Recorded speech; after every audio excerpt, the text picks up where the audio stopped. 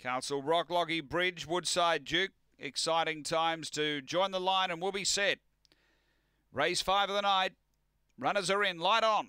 Set to go. Race 5 Angle-Park. Into $1.90 Castle Rock. Little late rally for the favourite. We're ready.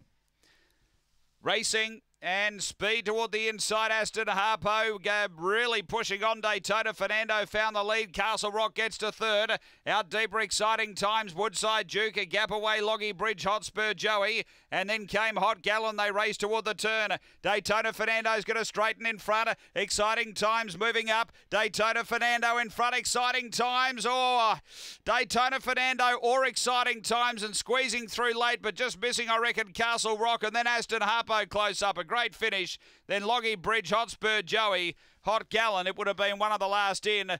The time here is around 22:50. Stand by here.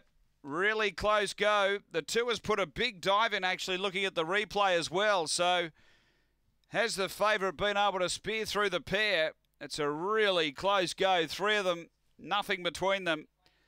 Time here is around. The two does get it. Castle Rock, number 2. Sticks the head out to win. For Ben Rawlings, squeezing between runners. 8 second.